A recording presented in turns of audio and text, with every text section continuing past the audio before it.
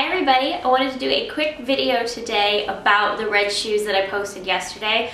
As you guys can probably tell, I'm sort of on a beyond the Tuesday, Friday usual video kick, which is good because I want to put up as many videos as I can for you guys. But I thought it might be a good idea now that I'm posting performance videos that are current as well as the old ones, which I'm going to keep doing by the way.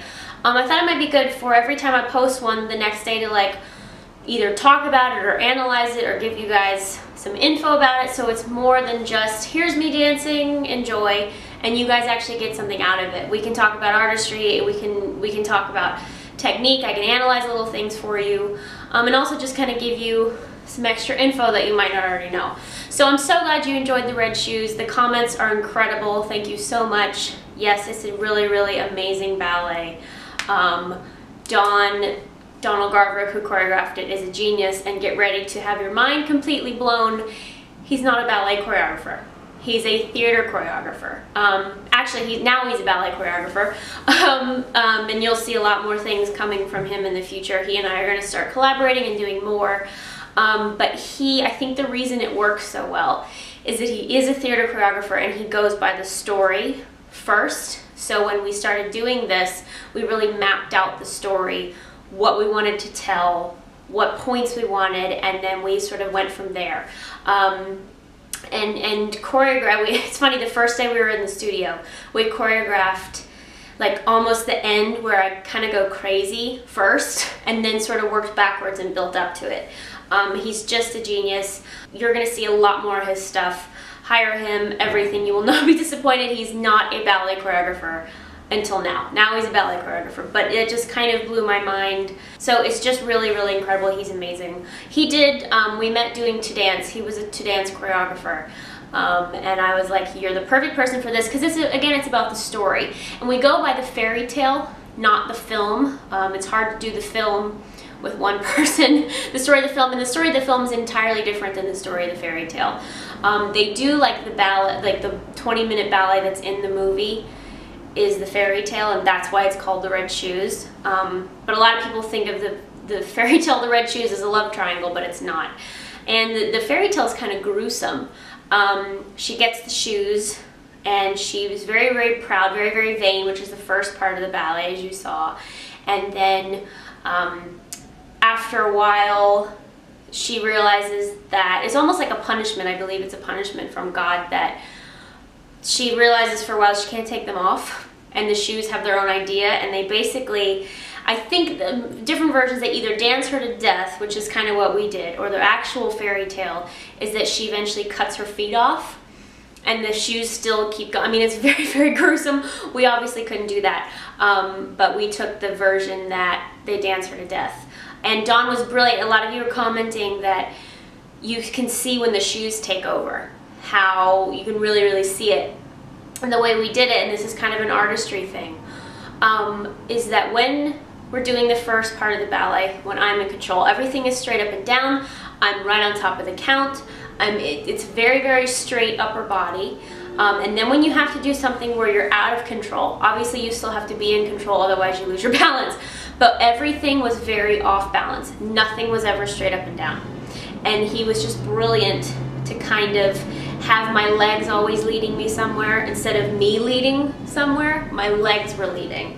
And like the bit when the shoes first become enchanted. That's a really good tip for artistry for you guys. If you're doing a ballet that you have to be in control, and something like Sleeping Beauty, for example, you want to make sure that you're very, very lifted up through the waist, your body's ahead of your legs. You really want to look as though you're in control, even if you feel like, what am I doing? Help me, I'm gonna die.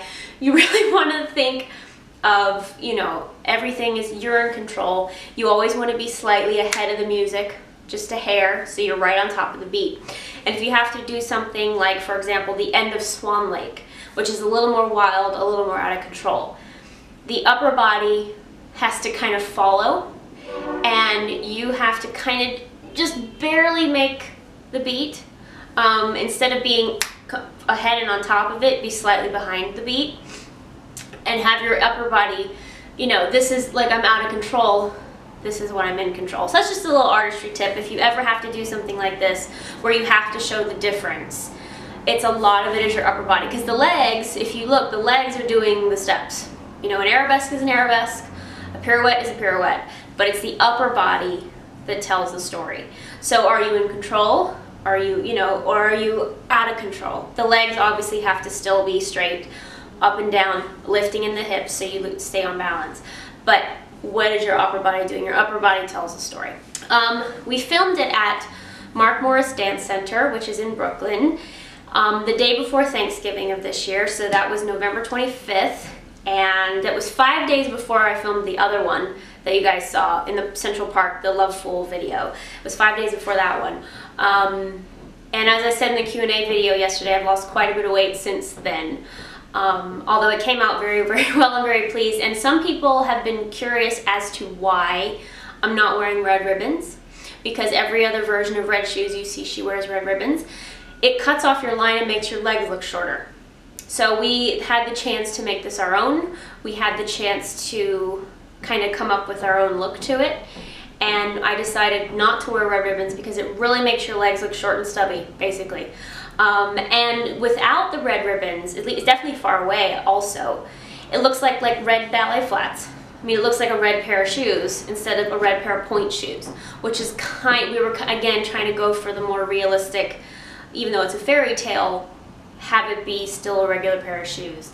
And so that's why I didn't wear red ribbons. That was an absolutely conscious choice, because it just doesn't do anything for anybody's legs.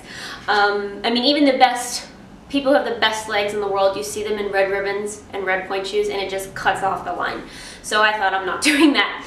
The dress, some of you love the dress, some of you don't like the dress. We love the skirt. We're going to change the top for the Kennedy Center because it just was too big and baggy and didn't fit well. But we had a lot of costume issues right before we did this, so it was what I could find. And I think the skirt is beautiful, and it, you know, it has a beautiful flow to it. But the top will be different at the Kennedy Center.